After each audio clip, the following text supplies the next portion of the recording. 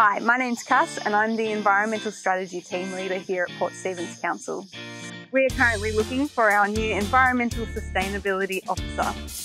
Council has committed to becoming carbon neutral by 2025. This role will be aiming to help us achieve that goal. We've already started to complete our reduction in emissions through implementing solar panels, reducing our waste through circular economy and looking at hydrogen vehicles. This exciting new role will work across multiple different business units to make sure that we collaborate across the business and with our community as well. We are looking for someone who has previous experience with sustainability and carbon neutrality, but as well as someone who can bring fresh new ideas and who works really well with a team. If this role seems like it's something that you'd be interested in, head to our website for more info.